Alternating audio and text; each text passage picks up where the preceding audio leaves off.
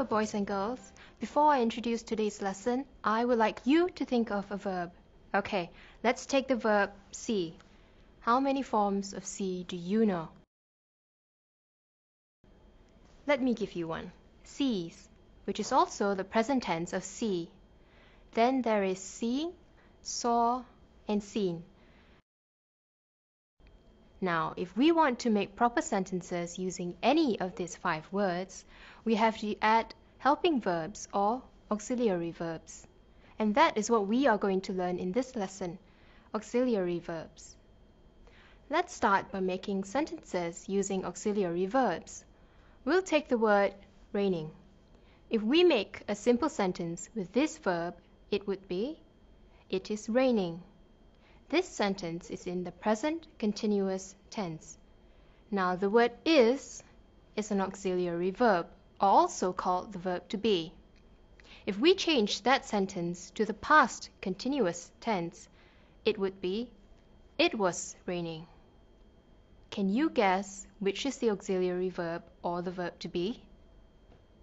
Yes, was is the auxiliary verb or verb to be. Now we all know is and was are used for singular nouns. Now let's find the verb to be for plural nouns. Let me give you an example.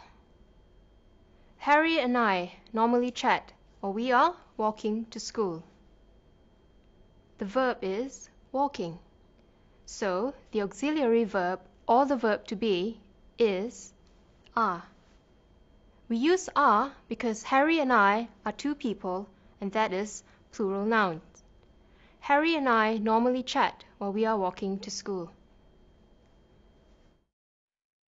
Now let's look at a sentence that has plural nouns and the verb to be.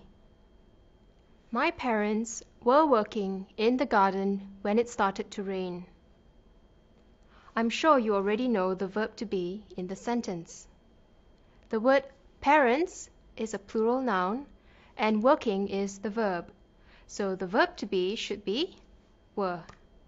My parents were working in the garden when it started to rain. Now we will look at a few more auxiliary verbs. Look at these sentences and see if you can spot the auxiliary verb. Samad does not cook. In this sentence, we have a negative auxiliary verb. Can you spot it? If cook is the verb, then the auxiliary verb should be does not. Samad does not know how to cook. Let's try another one. Do you swim? We know swim is a verb, so the auxiliary verb should be do. Look at this sentence. Hashima has broken an expensive vase. Broken is the verb, and the auxiliary verb is has. See if you can find the auxiliary verb in this sentence. What have you done? The verb is done, so the auxiliary verb is have. From what we have learned so far, we know that an auxiliary verb is a word that helps verbs in a sentence. We learned about the verb to be like is, was, which are used for singular nouns, and are and were, which are used for plural nouns. We also learned a few other auxiliary verbs, such as does, do, has, and have. Again, does and has are for singular nouns, while do and have are for plural nouns. Wow, that's quite a number of auxiliary verbs we have learned in this lesson. Now let's do this exercise. Fill in the blanks with auxiliary verbs. Number 1. One of Zaitun's brothers, dash, getting married next week. One of Zaitun's brothers means one brother, a singular noun. The verb is getting. So the verb to be will be is.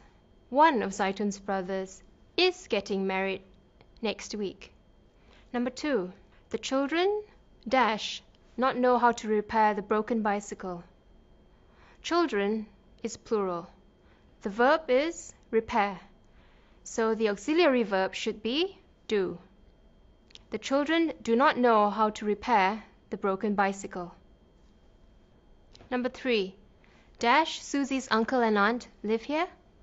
Susie's uncle and aunt are plural, therefore we must use the auxiliary verb do. Do Susie's uncle and aunt live here? Number 4.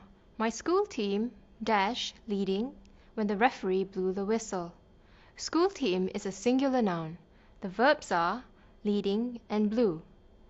Blew is in the past tense, so our verb to be will be was.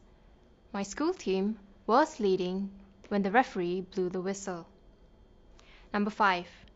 Dash, they have to go to bed by 11 o'clock. They is a plural pronoun. Go is the verb. So the correct auxiliary verb to use would be don't. Don't they have to go to bed by 11 o'clock? Number 6. Dash, anyone seen my hairbrush? Anyone is singular. The verb is seen. The correct auxiliary verb would be has. Has anyone seen my hairbrush?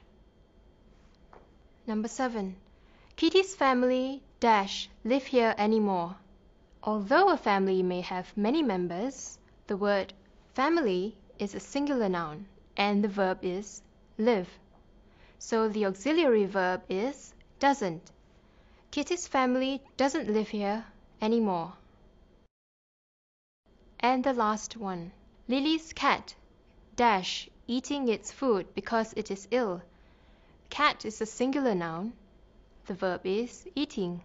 Therefore, the auxiliary verb or the verb to be will be isn't. Lily's cat isn't eating its food because it is ill. That's all for now. Bye.